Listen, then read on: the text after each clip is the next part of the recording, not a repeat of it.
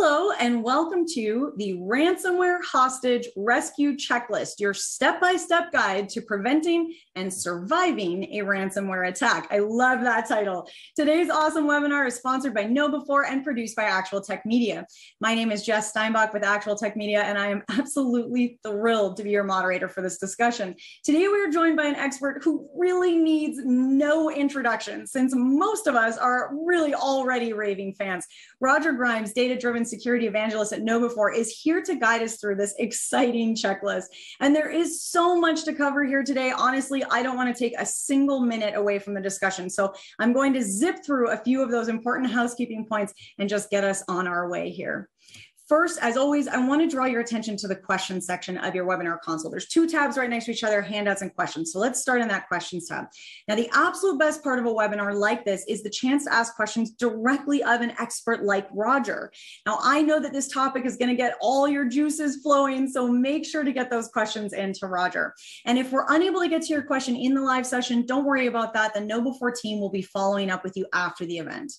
A quick reminder that the questions console is also a great place to say hi. You can reach out to the other members of the audience, also reach out to the Actual Tech Media team. So if you have any technical issues that come up during the session, knock on wood, of course, don't forget that a browser refresh is going to get rid of most of the usual tech gremlins. But if not, just shoot us a message in that questions tab. We'll be there to help. Okay, so I mentioned that the side-by-side questions section, handouts tab. So in that handouts tab right there, there's lots of exciting resources to go along with the webinar today. Definitely worth checking out. So make sure you go in there, click around and explore. You're also going to find the link to the Gorilla Guide Book Club and the Actual Tech Media webinar calendar. So be sure to explore that handout section and get some of those awesome resources. Now, it is not just great content that we're giving away today. We also have a $300 Amazon gift card as a prize drawing at the end of our webinar. Of course, you must be in attendance at the live webinar in order to qualify for the prize, and all winners must meet the Actual Tech Media prize terms and conditions. Now, if you're saying to yourself, sounds great, but I don't know what those are, no problem. Head on over to that handout section, click in, scroll down to the bottom, and you'll find that full T's and C's in that handout section for you. Now, I know that this crew is not going to need any additional nudging to ask questions, especially when it comes to ransomware. But hey, we love curiosity here. So today we will also be giving away a $50 Amazon gift card to the best question asked. Now, keep in mind that the team will review all the questions asked after the event, which means that even if your question does not get read out in our live Q&A, there's still a chance to win. And as always, we will reach out via email to our lucky winner after the webinar wraps. Okay, well, that's it for housekeeping. So let's get into our session. Now, I'm guessing that you are all here today because you are interested in or worried about ransomware, maybe both. Some of you may be feeling totally prepared and others may feel completely vulnerable. So I like to think about a session like this as kind of a survival guide. You know that you're venturing out into the wilderness, you know that the way will be dangerous and the threats are out there, but you also know, well, you just have to keep going. So what tools do you need? What direction do you go in? What do you carry with you to help avoid those dangerous obstacles? And what first aid kit do you need in the case that the threats do catch up to you?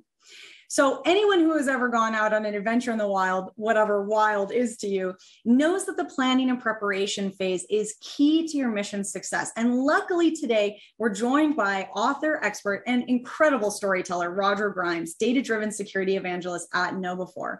Roger, I know you have a lot of information to help us avoid, face, and recover from potential threats in our path. So I will hand the mic on over to you.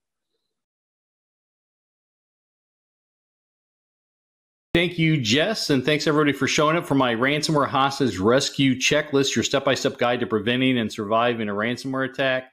What I hope this talk is literally a step-by-step guide of what you can do if you've been hit by ransomware. We're going to cover some other stuff like how to prevent ransomware and how it works, but I see so many talks to talk about. I'm going to tell you how to respond to ransomware. I am going to tell you step by step what you do in the first minute, the second minute, 10 minutes, an hour, the first day. This is truly going to be a step by step. What do you do if you get hit by ransomware? Jess introduced me, but I've been doing computer security for 34 years. My name is Roger Grimes. I've written 13 books, over 1,200 magazine articles. One of those books is called the Ransomware Protection Playbook. And I think this this webinar is really, I think even, I don't want to say better than the book, but it really has the step-by-step checklist I'm going to show you today. I wish I had in that book. So I think this has really got some really good information that's not in the book. So good stuff to learn about. I work for Know4. We're the world's largest integrated security awareness training and simulated phishing platform vendor. We try to help people not to be phished, and that's important because phishing and social engineering is the #1 way that all hackers and malware and ransomware attack people. And we'll talk more about that in just a few minutes. But we're going to start off by talking about how to prevent ransomware, because if you can't prevent it, you really can't tell what it's going to do, and it creates a lot of mess and really big ransoms and downtime, and nobody wants to hit by a ransomware attack. So we're going to start out by talking about how to prevent it, and then step-by-step incident response, and then take Q&A at the end. Most of the information I'm going to provide you today actually comes out of the Know4 Ransomware Hostage Rescue Manual. You can download that at the link there. We get it out of the resources. I've helped write the last couple of years, and this year, that new edition there, I wrote, I think, the majority of stuff. And certainly there's a checklist in it that we're going to discuss today that's in that document that you can download, get more detail. But when we're trying to worry about ransomware, you try to prepare and defend yourself against being hit by ransomware. But if you think you were hit by it, we then have to identify it, verify you've been hit by ransomware, respond to it, minimize the damage, and then recover. And we'll be covering all of these phases today, including, again, it's very important to prevent a ransomware attack. And I think to prevent one, you need to kind of understand how sophisticated most ransomware is today. Most ransomware victims are connected to the internet when they get hit by ransomware, although you don't have to necessarily be connected to the internet. Sometimes the ransomware gangs call.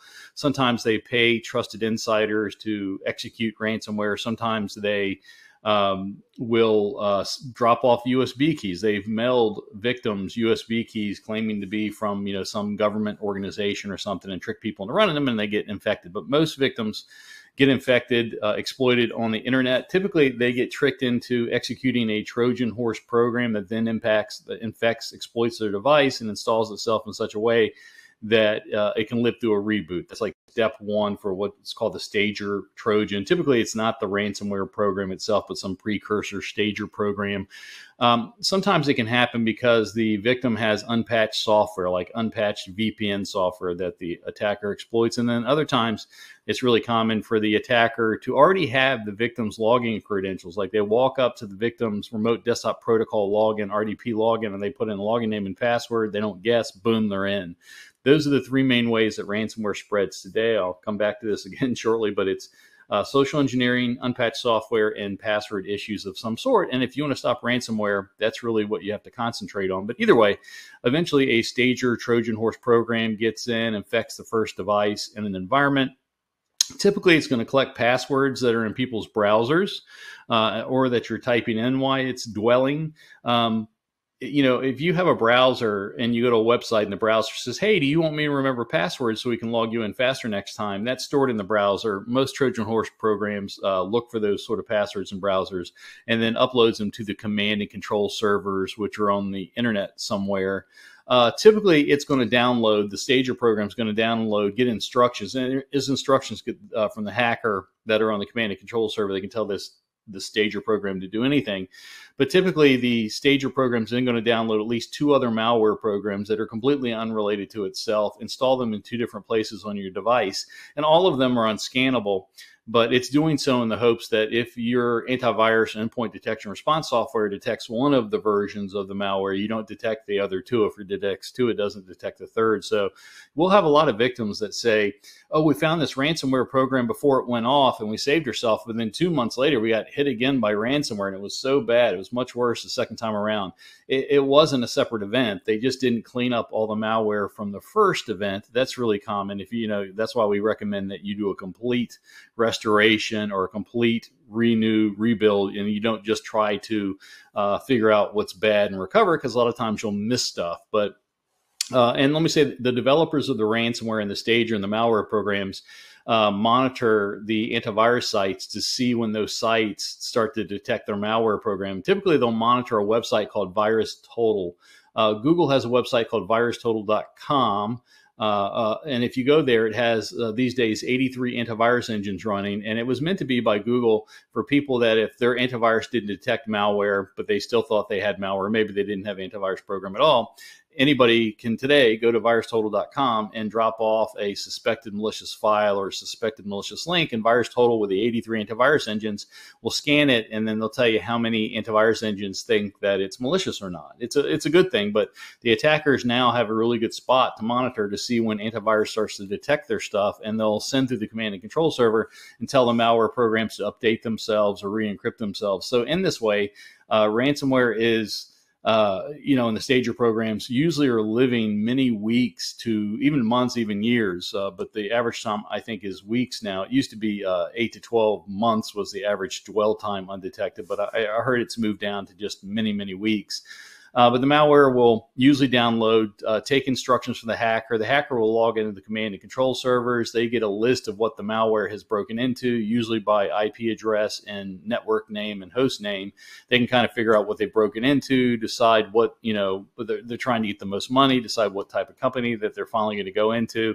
But sometimes, these companies are broken into, again, for weeks, months, even years before the hacker kind of comes in and does their thing.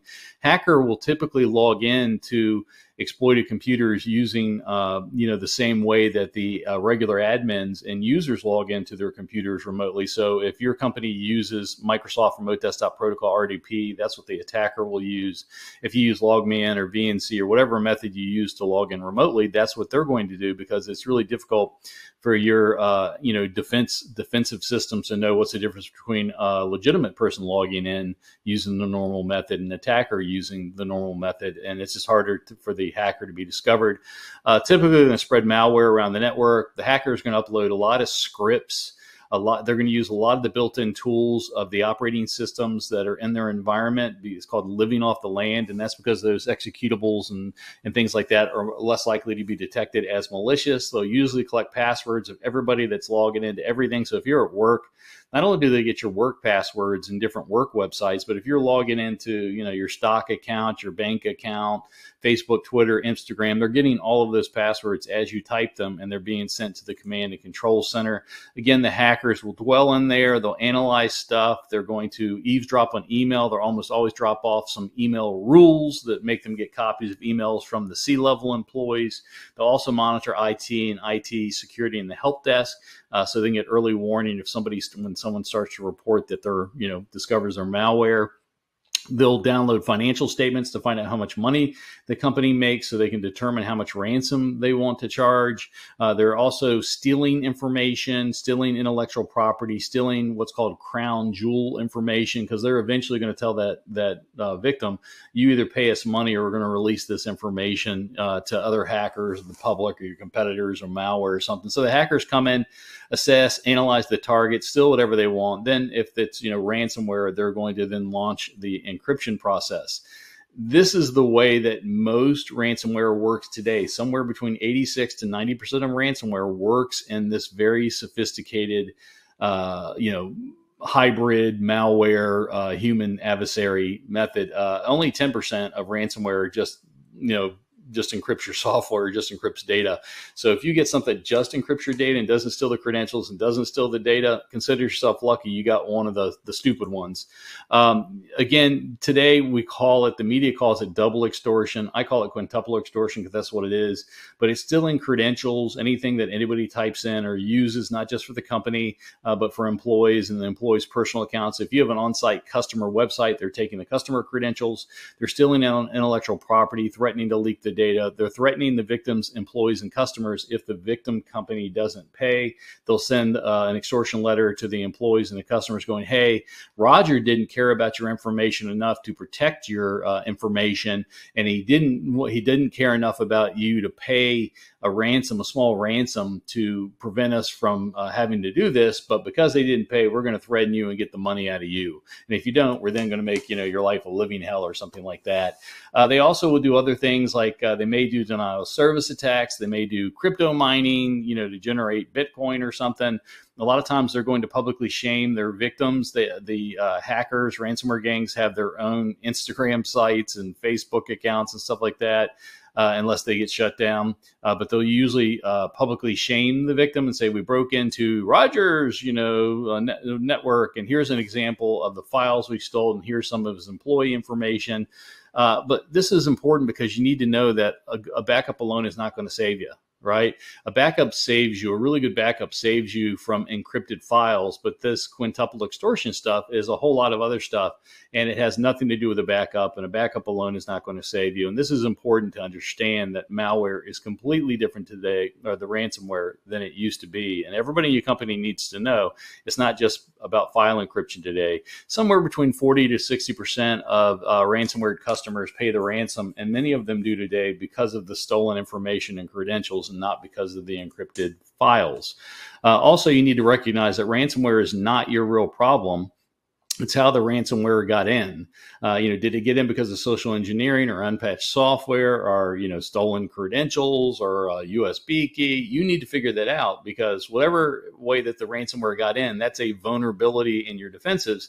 And even if ransomware was to go away and never come back again, if you don't close the way that the ransomware got in, well, it's just going to be something else using the same vulnerabilities and holes, right? It'd just be a password stealing Trojan or wiperware or something like that.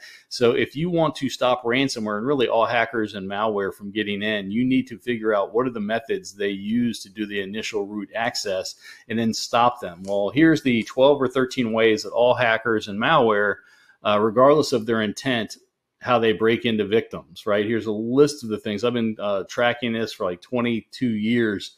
And every hacker malware program has used one of these same 12 or 13 methods. And if you want to stop hackers and malware and ransomware, you need to figure out what are the most common, most likely ways that they're going to get on in, and then mitigate those most likely methods. And that's the way you decrease security risk. You need to stop the initial root access of how hackers and malware and ransomware break in, create mitigations, figure out a ranked list of how you're most likely to be compromised, and then fight those methods first and best. That's how you fight hackers and ransomware. If I take a look at how ransomware in particular, so as a subset out of all hackers and malware, how does ransomware end up getting initial access into companies? I found 6 reports, only 6 reports out of the 130 I've looked at on ransomware, that talks about how they break in. But you can see that social engineering is involved in about 50% of all attacks. It's actually overall, social engineering is involved in about 70 to 90% of all hacker and malware attacks, but in ransomware, it's only about 50%. It still is the number one way that ransomware gets into a device in an environment, followed by unpatched software, which is around 0.25%. And then there are these other categories that are saying either credential theft or password guessing or some remote server attack or third party. It gets kind of confusing about what do they mean by those other categories. So we know that social engineering is number one. Unpatched software is a really big cause, about 1/4. And then it seems like it's password issues in some way. When they say remote desktop protocol, RDP, that's a really common way that ransomware in particular gets in. But sometimes they're just going up to an RDP terminal, putting in a login name and password that they previously stole through social engineering.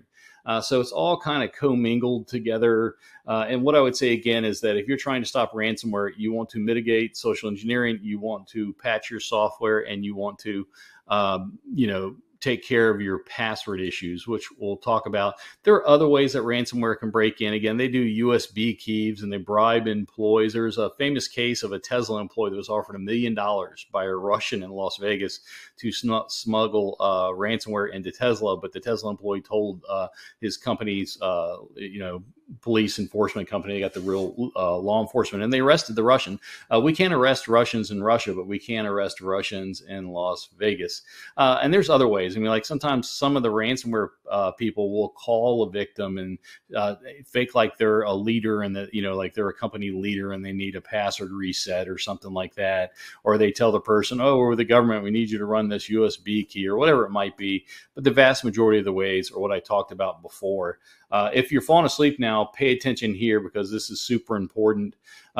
These are the top defenses of how you prevent all hackers and malware and ransomware. Number one is mitigate social engineering. Remember, social engineering is involved in 70 to 90% of all hacker and malware attacks, 50% of social engineering. So if you want to stop 50% of ransomware, if you want to stop ransomware, you need to mitigate social engineering using the best combination, defense and depth combination of your policies, technical defenses like firewalls and antivirus and endpoint detection and security configuration and that sort of stuff, and education, because no matter how good your policies or technical defenses are, some badness will get to some end user sometimes, and they have to be educated how to recognize it and how not to be exploited by it.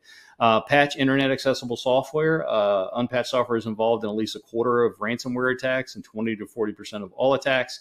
Really, you don't need to patch everything.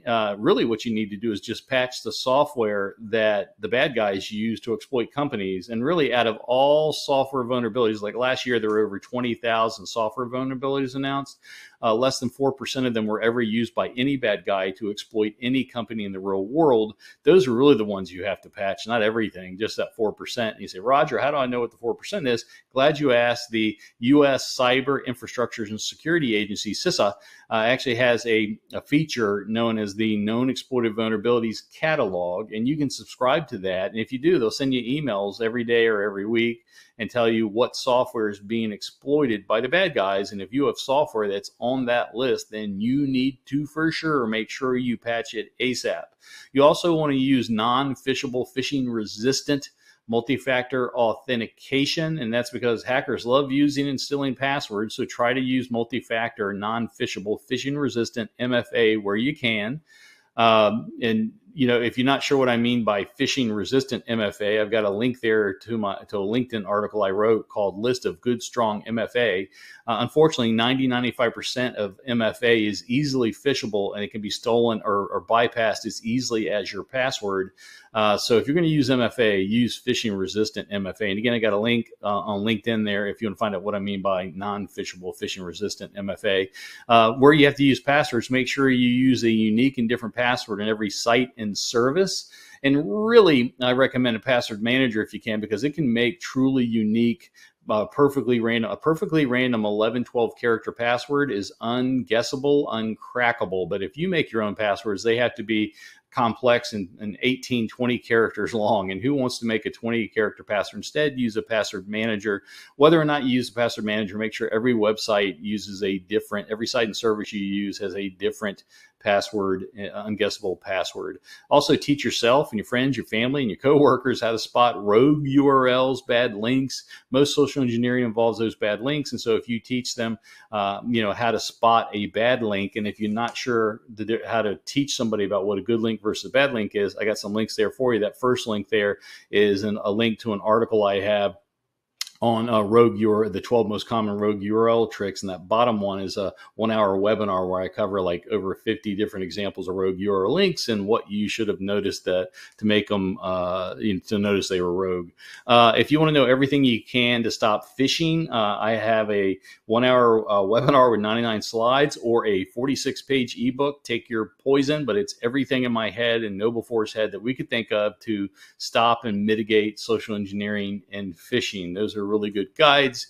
If you're interested in ransomware in particular, we have a ransomware portal. Go to knowbefore.com/ransomware, and we've got a ton of stuff, a lot of it that I've written, a lot of webinars and stuff like that, just a ton of stuff, including the ransomware simulator. That's some software that you can run that will simulate at least a dozen different ransomware programs, and also a common crypto miner, and your antivirus endpoint detection software should detect those simulated ransomware programs. But we're going to assume that despite your best efforts to prevent ransomware, that maybe you got hit by ransomware, maybe you thought you got hit by ransomware. We're going to talk about a step-by-step response. And again, this step-by-step checklist I'm getting ready to cover is in our ransomware hostage rescue manual that you can download, or if you just want to download the couple of page step-by-step checklist that I covered today, you can do that. So those are good things to download and use, and you get them out of the resources as well. And again, you want to prepare for ransomware. You want to create a ransomware response plan. You want to create a ransomware response plan. You want to communicate it to other people that are going to be involved in the ransomware response and recovery. and practice it at least once a year. Table practice it at least once a year with all the involved parties. And if you have vendors you're going to call, you have them involved. But the idea is that it's not a surprise on anybody, and you want to educate anyone to remove the, if you have any cowboys or cowgirls, meaning really good IT people. What's interesting, a lot of people, if they get a ransomware response plan, they're like, oh, okay, this looks good. And then they get by ransomware and everybody starts freaking out and people start doing different things. And the really smart cowboys or cowgirls and organizations are like, I know this friend to call and he can save it and we can go to the internet and download this. You need to tell people, follow the ransomware response plan. We don't want cowboys or cowgirls doing, normal things trying to help us, because, like one example is you're not supposed to allow anybody to communicate with anybody outside the organization if it's not done by a lawyer. And that's because anything anyone does can be called into court. A lot of people that get hit by ransomware get called into court by people that feel offended or hurt or damaged by the ransomware attack. And anything, if your lawyer makes those same emails or calls, they're protected client attorney privilege. But if your regular cowboy cowgirl makes that call, that can be more easily turned over to a prosecuting attorney. So you want to make sure everybody knows the plan and knows to practice the plan if you get hit in a real event. Of course, if you have ransomware, your email is typically going to be down. Your instant messaging might be down. So you might have to have an alternative communications method known. Like everybody knows, okay, if we get hit, we're going to WhatsApp or something like that. And if you're going to have people that are on the team, you have to communicate those phone numbers or those contact list information and make sure that it's, saved outside the company, because your company's servers could be down. So you want to have an alternate communication method that's known, and any contact list method is known and distributed and known externally. Have that call sheet again, print it up, and it's put it, it's in someone's shelf at home, or all the people that are involved shelf, or at least on their cell phone, something that is less likely to be caught up in the ransomed data. And also decide ahead of time if you're going to pay the ransom or not. Some companies are like, we're never paying the ransom, and that's cool. And there's other people that aren't sure whether they will or not. But you want to, if you're one of those companies that may pay the ransom, you want to determine that ahead of time, because it involves legal and getting, senior management and legal and the CEO or president or whatever. And they have to come to the idea, are we going to pay the ransom? Because that is one of the major decisions. You don't want to be making that decision when you're hit by ransomware, because people tend not to always do the best thing. You want to determine ahead of time. And if you think you as a company are not going to pay the ransom, well, that will determine and change some of the steps that you might do when we go by this step-by-step response. So know that ahead of time. Have senior management and the legal team decide ahead of time, is your company possibly going to pay the ransom if you hit by ransomware? It doesn't mean you're going to pay the ransom, but are you possibly going to do it? Because if you're not, again, that will save you a step or two. May not make it easier or cheaper, but it changes the way that your company is going to respond if it gets hit by ransomware. And again, you should always have a ransomware incident response plan already. And really, it should be, you should already have a disaster recovery plan that talks about what your company is going to do if it gets by a disaster. And a disaster can be many things. It can be a hurricane, a tornado, a fire, a flood, or whatever. You should already have a business continuity plan, and that is talking about how you operate the business while the disaster is being responded from. And also the business continuity plan should tell you what software, what features that you need to recover in what order when you're coming back up from a disaster recovery. So that part of the business continuity plan is very important. Again, the list of software that is mission critical to your company and what needs to come up in what order. And you should already have an incident response plan. That's what you do when you get attacked by something, a big cyber something. And so your ransomware, you should have a specific ransomware incident response plan, because it is a very common type of disaster and incident that people have to respond to. And there's special little questions that may be in it that are in no other disaster type, like, are you going to pay the ransom or not? But you should already have the disaster recovery plan, the business continuity plan, incident response plan, and your ransomware incident response plan is just a subcomponent of those plans, but you're going to need those other parent plans to do the whole process. But now let's assume, okay, you've been hit by ransomware. What do you do? Step one is to make sure that you've actually been hit by ransomware. There are some fake ransomware programs. A lot of these come out of Iran, but there's a lot of these that will kind of put on someone's screen, you've been hit by ransomware, you need to pay the ransom. But if you hit escape or reboot the machine, they go away, or they may try to go away. They may try to auto launch. But if you go look at the files on those impacted systems, they're not really encrypted. You want to look and see, is it really ransomware? Do I have encrypted files? Is it a, is it a guaranteed, is it guaranteed to be ransomware? Have they actually encrypted files? Do I have a legitimate note, and are there files that are really encrypted and this system's not coming back up, or the files that they're encrypted are definitely encrypted? You also want to make sure that it's not wiperware.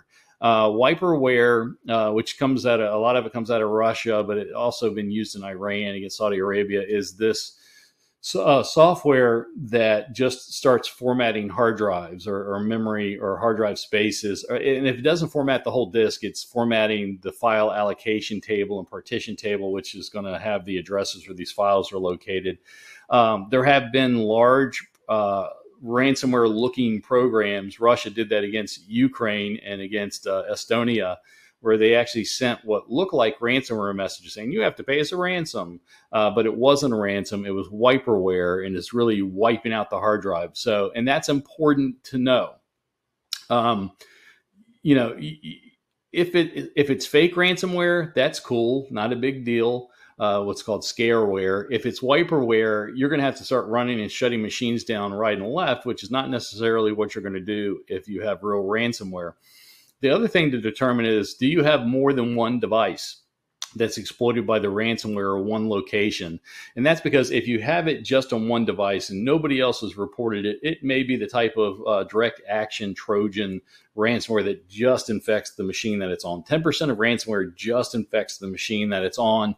But as soon as you have a second machine, that's meaning that it's spreading over the network, and that's going to determine and change what you do.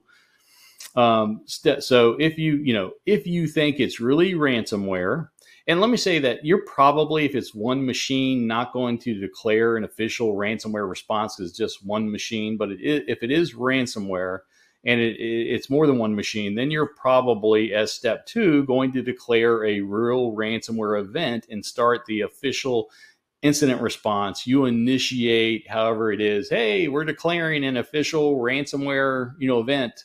Everybody should know their predefined roles and expectations. Typically, that's going to send team members doing many different things. You're contacting senior management to let them know. You're contacting IT management, IT senior management. Maybe you're getting legal involved, because remember, legal is going to now communicate with everybody externally. Maybe you're getting your PR teams involved, because PR or marketing is going to have to start writing memos to employees and customers and stakeholders about what's going on. You're notifying everybody. Everybody's beginning to do whatever the predefined roles are. And then usually if you've got ransomware versus, something else, maybe even wiperware as well, you can disconnect it. More for ransomware. With wiperware, you're going to be turning machines off because you're trying to stop formatting from happening. But with ransomware, you're typically going to disconnect impacted devices from the network. And let me say, some people will say, it used to be, hey, if you're being hit by ransomware, shut off all the devices, power them down, because the ransomware could be encrypting more files. That's not what most incident response ransomware people say today. Most of the time we say, leave those devices on. First of all, by the time you get involved, most of the ransomware encryption stuff's done. If you turn off a machine in the middle of it encrypting files, you could make those files unrecoverable. And you may think, well, I got to take backup. A lot of times the ransomware guys corrupt backups or delete backups, and you really don't have the backup that you thought. So your only hope of getting back that data on that device may be to pay the ransom and get the recovery key and respond that way. And you don't want to shut down an encrypting ransomware computer in the middle of it. But what we usually say is leave them on, but we don't want to. A lot of ransomware and hacker stuff is trying to spread and hit more machines. And they can't hit all machines at once. They'll usually pre-stage ransomware Trojans at particular machines. And when they say encrypt, a lot of them go off, but there's still ones that are spreading and ones that haven't encrypted. So you want to disconnect the network in order to prevent the spread. We used to say, well, go to the machine and power it down. We don't say power it down anymore. We used to say, go to the machine and disable all networking and USB and wireless and all that stuff. these days, it's far faster just to disconnect all the networking equipment that allows them to be networked. So go to your VLANs and your routers and your bridges, and and that's where you disable networking. So you're actually leaving networking enabled on the impacted devices or unimpacted devices. So I guess they'd be impacting that you're disabling networking, but you're not allowing them to actually connect over the network. So you should ahead of time decide how you're going to disable your networking, whether it's on a router, a switch, a bridge, a VLAN, whatever it might be, software defined network, and figure out ahead of time how you're going to disable all of those networks. And then practice that so that when you go to disable the network, you're not having to hunt and peck and see what works and what doesn't work. You've practiced it. You know what to do. But you want to disable, certainly any internet connections, and most companies have multiple internet connections. You want to disable anything that allows these devices to talk. I've seen some guides, including our own guides, that talk about disabling anything like, Bluetooth and that sort of stuff. You can. We don't. In real life, though, we don't see a lot of Bluetooth being used to impact other things. Really, you want to get rid, disconnect the regular networking Ethernet type stuff. But again, do it at a network, at the network device points, and that's good too, because if you disable it on a network device on a port by port basis, you can enable it by a port by port basis. So there's going to be different machines that you want to bring up at different times and test and that sort of stuff. And if you have done it at the network device, it's easier to then re-enable networking just for particular IP addresses and ports and that sort of stuff. If you actually disable networking on each device and machine, it could take somebody physically visiting all those devices. So it can make it, tougher to do recovery than if you just do it at the network device level. Step 4 here is you want to determine the scope of the exploitation. This is really kind of you having everybody go around and find out, okay, who got hit, what locations, what operating systems, what applications, what types of files. Most ransomware programs don't encrypt everything on the disk. They encrypt a subset, just the data files, because it's faster. But they'll sometimes miss stuff, get stuff. I have people say, they didn't really encrypt the data that we were really worried about. But you want to know, did they only hit Windows machines? Did they only hit Linux machines? Did they hit your Apple machines? Did they hit devices? What locations? What types of files were impacted? What wasn't? This is really a big deal, because you're trying to find out the extent that's going, the damage and the scope of the exploitation. And this is going to drive the rest of your steps. You're even going to look to see, most people today have network attached storage drives and cloud drives, and you want to see where they impacted.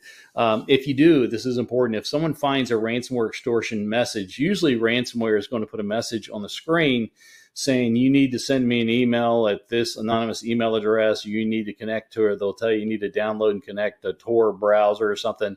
Whatever that link is, don't click it yet. A lot of times the ransomware people don't know that they've infected a particular client, because it's all being driven by malware, and they don't know when you notice it. A lot of times they're going to kick off this ransomware on a weekend before a holiday. They're trying to hurt the company the most. And if you click on that link, it usually is going to start a countdown counter. And most ransomware groups want to get paid within within a week. And typically they're going to try to hurt you, your company, in such a way that they know nobody wants to pay the ransom, but they're going to hurt the company to hopefully get a decision within a day or two to make you realize you're going to pay the ransom or not. And then, then they're going to ask for their payment in cryptocurrency or whatever. And you're going to have to open up anonymous email accounts and wallets, or get somebody that's doing it as an agent on behalf of you. And if you click on that message, it starts that countdown. So you want to not click on that message until you really, that link, until you really have to. So collect all the information. Assume until otherwise disproven that the ransomware has been in for months, weeks, or months of time. That's what it usually is in for many weeks now. The average dwell time, again, is many, many weeks, if not months and years. You want to assume there's multiple different types of ransomware programs and tools and scripts and things involved. You want to assume that they've exfiltrated your most valuable data. You want to assume that they have eavesdropped on your emails and probably have email rules involved. You want to assume that they've stolen all the passwords that were stored and used while the malware was dwelling. You want to assume that they publicly posted the compromise about you, and you won't be able to hide this from the general public. And you want to assume that your backups are potentially compromised. I have a lot of people that are like, oh, we got backups, we're safe. And they tell the ransomware guy, go blow smoke. We're not paying you. We got backups. And it turns out their backups were either not really good, were compromised, or it just is going to take 2,000 years to do all the restoration using your good backups. So just assume until you know otherwise that your backups are potentially compromised. And let me say, even if, IT guy that's in charge of backup initially tells you that, no, our backups are fine. That's probably what half the IT backup people say, because they thought their backups were fine, but really they were compromised. You do also have to determine, did they steal your data? Most of the time, again, 86-90% of the time, ransomware is stealing data and your credentials. But check if you have any data leak prevention software, check logs for that. Check see if you can find any large archival files, zip files, ARC files, LARC files that are around on the internet that, gigabits big. A lot of times the bad guys will copy data from your database servers. They'll shut down your database servers, your email servers, do some mass extraction, and you'll see remnants of those files sitting around somewhere. Look for malware and tools and scripts that they could have been used to copy data. And then, I would say that most ransomware that steals data tells you they've stolen your data. And again, many times if you say, give me proof of life, as we call it, we'll prove to you they've taken your data. I say 84% or more of ransomware does data exfiltration. It's 86 to 90% now. But again, if they say they've taken your data, they probably have. But occasionally we do come across ransomware groups that say they stole their data and they really didn't, or the data they stole. I have some clients like, man, they got this data that was nothing. I can't believe they missed our most valuable data, and they got this old skunk data that we don't really care about. Look for credential theft checks. Look to see, if they've been, usually ransomware has stolen all your credentials, certainly all your network credentials, if not more. And you want to look to see if you have unusual logins between weird machines in different places. You can also check password dump sites and services. You can check Troy's Hunt, haveibeenpwned.com to see if your company's credentials are showing out there. Or we've got a really good tool called the Password Exposure Test Tool that's free. That will look at the different dark web and public websites to see if your company's login names and passwords are showing up anywhere. Or if you're really good, you can even run Recon NG or something to see if your company's passwords are sitting out there. If you don't know about Recon NG, it's just a really good Linux tool that hackers use to look for leaked credentials all the time. It does lots of other stuff, but that's one of the things Recon NG will do. You also want to see if you can determine the type of ransomware. Typically, they tell you in the screen, but you're also trying to determine kind of the version. So you want to take a picture of any ransomware screens. And a lot of times you want to eventually work with ransomware experts that are familiar with a particular type of ransomware. And that's because they have a better chance of recovery. If you're going to do negotiations with them, they kind of know how that group is going to respond. And they also know, like, the groups that are bad. There are some ransomware groups, like out of Iran and North Korea, that they're not going to release your data even if you pay them the ransom. And insurance companies know it, and people that are experienced in ransomware recovery know who kind of the good, and they're all bad, but the good and the bad out of ransomware, who you can trust the word of what they say and where you can't. Then, you want to figure out what, you want to limit the initial damage. And hopefully you've done that by, disabling the network and looking at things like that. Then you want to gather your team. So after you've stopped the damage from occurring further, you gather your team. And this is all usually in the first day. That you're going to gather the team together and share all the information that everyone knows in that public-private forum. Should have lots of people to it. And don't assume everybody knows everything. I've been in many ransomware reviews where everybody, one person thought that everybody knew that we had seen that they had exfiltrated the data, and nobody else knew that. So make sure everybody's sharing all the facts around everybody, and that everybody agrees with a conclusion on what they have, and document, so that you don't have to recover the same information other people as you bring them into the recovery group. And again, don't be shocked if some new information changes the initial assessment. Like someone will say, oh, it's only the Windows machines. And later on, oh, they got our Linux servers too. So it's just par for the course when you're doing an unknown thing. Step 7, you got to decide whether you're paying the ransom or not. That's a big deal, because if you're not paying the ransom, then you're doing recovery one way. If you decide you're paying the ransom, then you've got to get together somebody that's going to help you pay the ransom, negotiate the ransom and figure out how much you're going to pay and how you're going to go through that process and when you're going to pay and all that sort of stuff. Also, you got to decide, are you going to repair or rebuild? Most companies repair, meaning that they look for the ransomware and they get rid of it and they recover from it. I'm not a big believer in that. I think you should do a complete rebuild or brand new of everything, because you never know when you're not going to be leaving something else behind. And let me say that if you're not paying the ransom, the complete rebuild, new machines is a far better option than repair. Repair is a little bit better if you pay the ransom, because they're less likely to hit you. But if you don't pay the ransom, you're far more likely to get hit by the same group. I do see a lot of surveys that say that ransomware groups frequently re-hit people they hit. Not typically if you pay the ransom. It's not usually the same ransomware group hitting the same victim. If they did, if that happened all the time, nobody would ever pay the ransom. So most ransomware groups, if you pay them, are not going to hit you again. And, although sometimes you'll have, if you don't fix your vulnerabilities and it's a year or two later, some other group is going to get you. You need to decide if you're going to invite additional external parties. Sometimes you're calling your insurance company at this time if you have insurance involved, and you've got these malware, ransomware incident response brokers that may help you, or your IT people, or you're buying hardware and software. And so you need to figure that out. Also, you need to decide, do you need to notify regulatory bodies like law enforcement, CISA, the FBI? In the United States, notifying CISA and the FBI can actually give you some legal protection, but these are all things that decisions of senior management and legal should make. Do you notify authorities? Again, that's up to you. You do have to be slightly careful, because sometimes the authorities can then now take over the process and tell you what you can and can't do. But typically, I don't know anyone that's been hurt by contacting CISA or the FBI. Although, again, let senior management and legal decide that. You may also have to declare an official data breach event. Be careful when you do that, because in some countries, declaring an official data breach really means a big deal, and it starts a whole bunch of different processes depending on the country you're in. And so don't say data breach. I think all ransomware attacks are data breaches, but a lot of times legal and other teams, they try their best to squirm out of that and say it wasn't a data breach. And if your lawyers are backing you up and senior management's taking the risk, more power to you if you don't have to declare a data breach.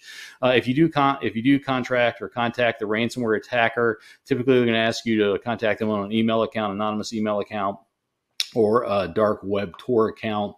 Again, it starts that countdown timer. Typically, the hacker wants to be paid within 1 week. Typically, you can pay less than they request if you're gentle and nice with them. So if they ask for $1 million, you can pay $500,000 or something. Have somebody competent that negotiates with a ransomware attacker. There are even professional negotiators that work with particular ransomware groups. Make sure if you decide to go the professional negotiator, make sure they're reputable. There have been some cases of these ransomware negotiators people thought were reputable, but really all they were doing was asking for the most money, and they were getting a cut of it. Whatever you do, don't antagonize the ransomware hacker. I see people do this all the time. Because they're pissed, they're mad, they're being ransomed, and their stuff's locked up and their software is not working and that sort of stuff. Don't antagonize. No one has ever done well by antagonizing a hacker. It may feel good at the moment, but it usually doesn't work. Again, decide ahead of time whether you're going to pay the ransom or not. It's not your decision. It's legal and senior management's to decide. Typically, it's got to be in Bitcoin. If you don't have the Bitcoin or a Bitcoin account, they may have to wait for you to get that, or you can subcontract to somebody that has that sort of information there.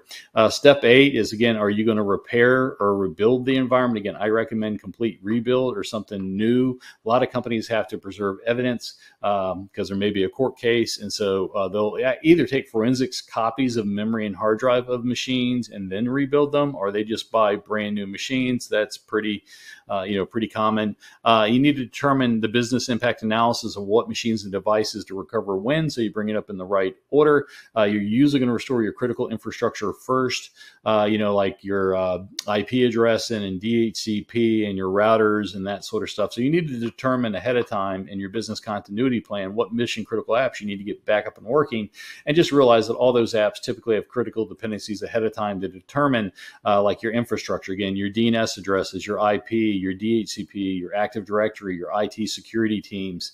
And then usually you're going to open up your networking slowly and only let certain machines that have been cleaned and rebuild come up one at a time across particular ports, and heavily monitoring it. So if something goes screwy, you can shut down the network quickly again. You do want to make sure that all apps are cleaned and running before you open the internet. back up to everybody. You do need to reset all possibly compromised passwords, not just your network passwords, not just your email passwords, but all possible passwords that they could have, because they've been listening into your passwords the entire time that you were compromised. Again, most companies have to preserve evidence. If you're not sure whether you'll need to do that, preserve evidence. And again, a lot of times at the very minimum, this requires taking memory and disk snapshots before you modify the existing devices. Although a lot of times people are getting new devices and putting on new software and doing new things in the first place.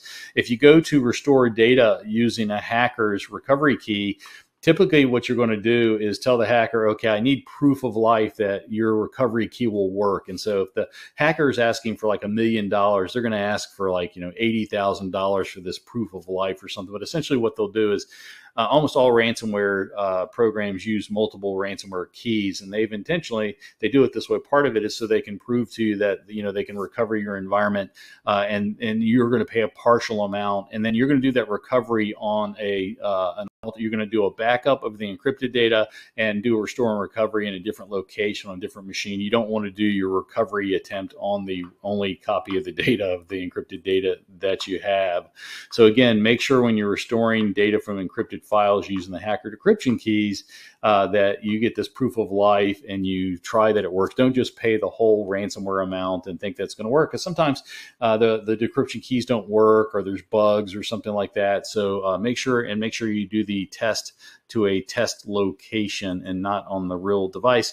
As you're trying to bring up your applications, you're doing unit testing, which is you have a team leader that is really looking at all the software and trying to making sure that all the possible that the software is clean and working proper, that they try all tested inputs and look at all the outputs and make sure the application is ready to go before they release it and sign off and say it's ready to go.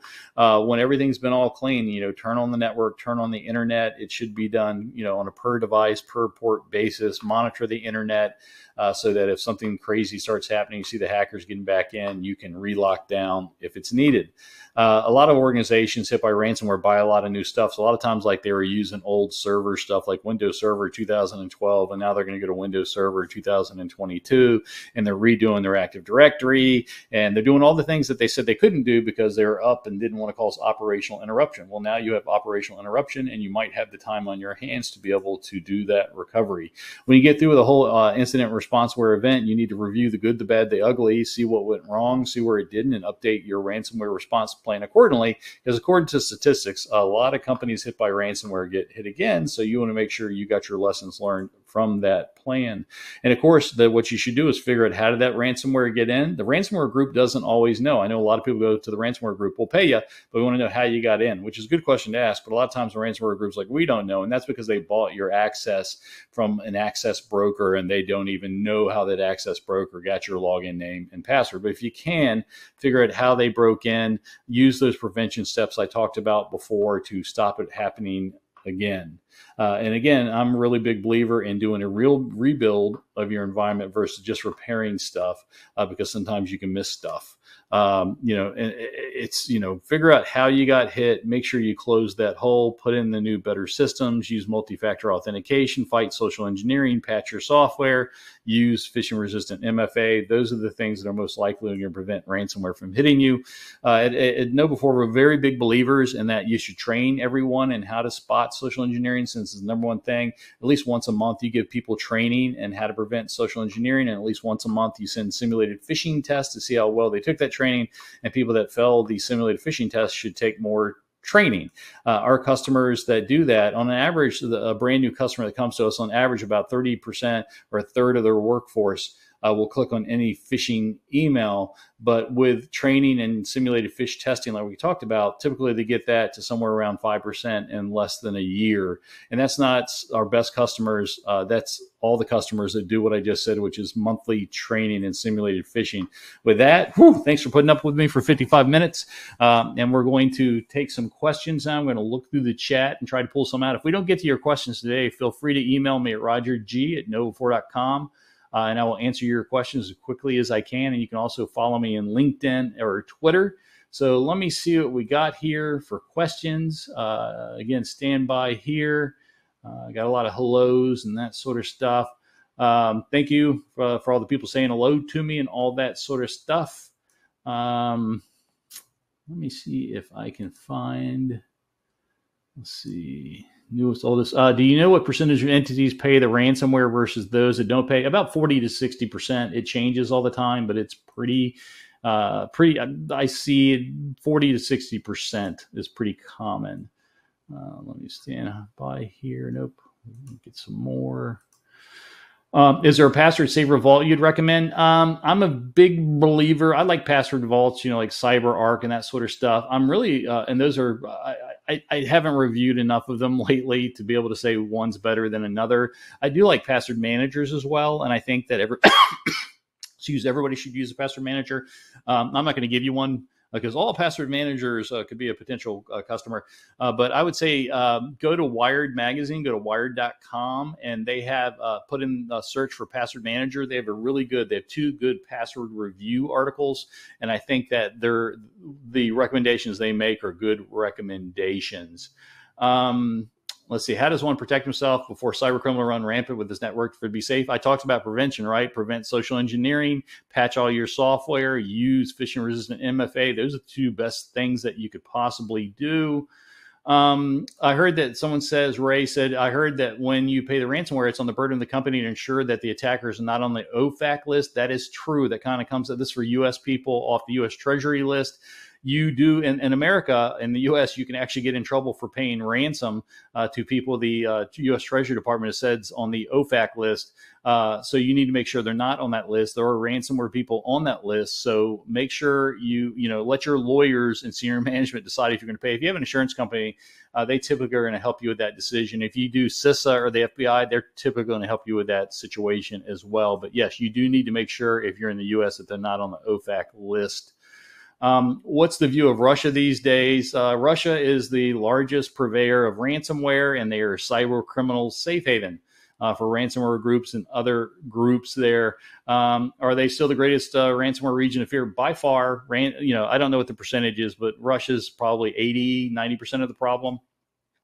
We also have Ukraine, North Korea, Iran, and I just saw another country the other day. It was a weird country, but they're all bit players. Russia's the biggest problem in it. And, we all know we're trying to take care and settle that. Are well-known ransomware as a service attacks easier to defend against or mitigate if impacted as compared to highly customized or targeted ransomware? They're all terrible. And the ransomware as a service ones may be a bit more just because they update themselves so quickly. For senior management that may not have cybersecurity on the top of their mind, how would you recommend building a business case for this group? I think the average ransom, so 50% of companies get by ransomware in a given year, and the average ransom ranges from hundreds of thousands to millions of dollars, and the downtime is always measured in hundreds of thousands to millions of dollars. If you can't make a business case for protecting against ransomware, you'll never make it to management. There are really good statistics all over the place on ransomware attacks. They really vary widely, but the cheapest statistics are still pretty bad. Let me see another one. I know a company was hit twice by ransomware. They repaired the infrastructure. Again, a lot of companies that get hit twice, they really get hit twice. They got hit once, but then the attackers were able to get in twice because they still had some malware sneaking around. Can someone build any hardware tool embedded to prevent ransomware? No.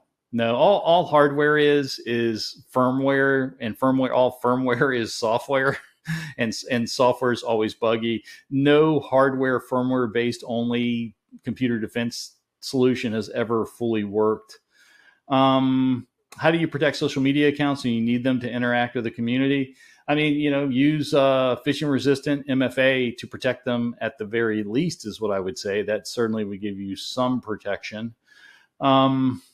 I think we're running out of time here. Jess may need to come back in, but if you have any more questions and I missed them, or you disagree with something I said or want to ask another question, feel free to email me at rogerg@knowbefore.com. And with that, Jess, I'll turn this back over to you. Wow. Thank you, Roger, for that wonderful presentation. I wish we could keep going with that, but we are completely out of time.